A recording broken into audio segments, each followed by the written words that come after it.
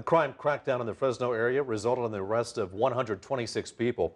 The operation targeted gang members who were the most violent and causing the most trouble. Local and federal law enforcement officers partnered in an operation called Triple Beam to disrupt the drug dealing and gun violence that goes along with gangs.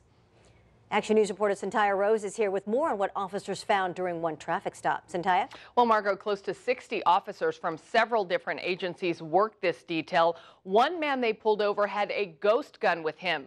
Those guns are untraceable and assembled at home without a serial number. While a football game between the McLean Highlanders and Yosemite Badgers was going on last month in central Fresno, outside the stadium, officers who target gangs made a notable traffic stop. They encountered a member of a criminal street gang who was in possession of what we refer to as a ghost gun. That firearm has no serial numbers, cannot be tracked. The firearm is actually ordered in pieces off of the internet.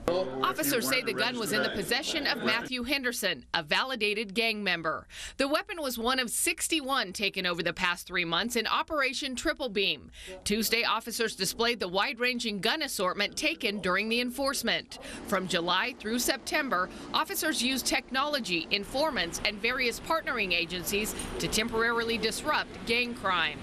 We focus on the most violent, the most active, and the most influential gang members in our community.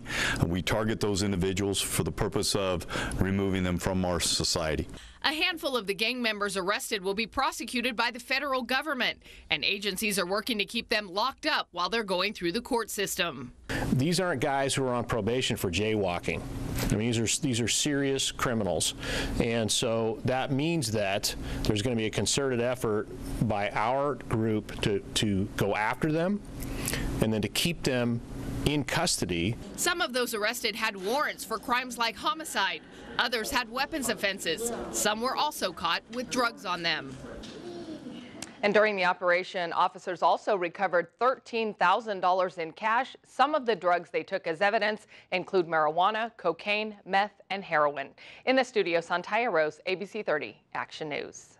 Thank you for watching. For more videos like this from ABC 30, just make sure to hit that subscribe button below.